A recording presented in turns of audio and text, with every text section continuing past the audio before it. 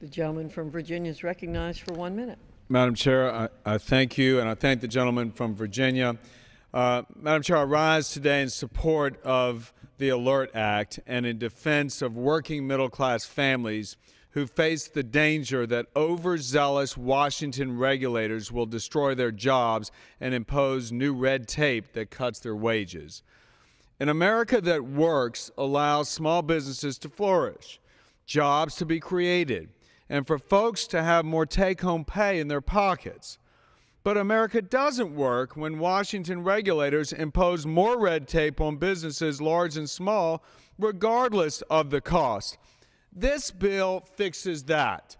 And Madam Chair, I hear a lot on this floor about the warnings of days gone by and the fear-mongering attached to trying to at least instill some accountability on this bureaucracy in Washington. I don't think any of us on either side of the aisle wants to defend overzealous bureaucrats in imposing unnecessary burdens that have clogged this economy.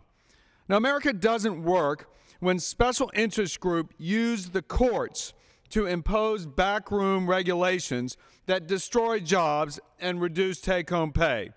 This bill before us fixes that. Now, make no mistake, excessive red tape hurts working middle-class families. For example, it was recently reported that a proposed OSHA regulation would impose costs on a portion of the growing domestic energy sector equal to $1,120 per affected employee. These employees should not have to worry that the proposed regulations could mean smaller paychecks. Or take, for example, another emerging practice of Washington regulators that hides the real impact that excessive regulation has on jobs.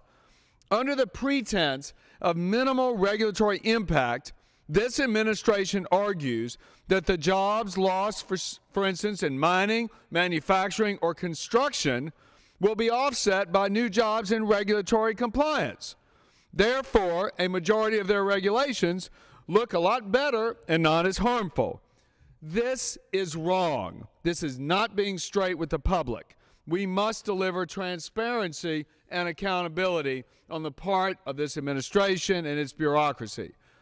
I doubt it is any solace to the plant worker who loses his or her job because of regulations that a new job in another sector will be created to comply with these regulations.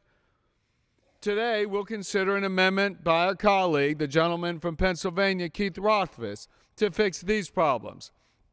This amendment will help protect middle-class jobs and wages. It is exactly the kind of reform that will make America work again. Americans should not have to settle for the new normal of slow economic and job growth that the Obama administration seems to have embraced. We in this House reject this new normal, and we will continue to fight to create an America that works again. I want to thank the gentleman from Virginia, Chairman Goodlatte, Representative Holding, Collins, and Backus, who have worked hard on this bill before us, and I urge my colleagues in the House to support working middle-class families by supporting this bill, and I yield back.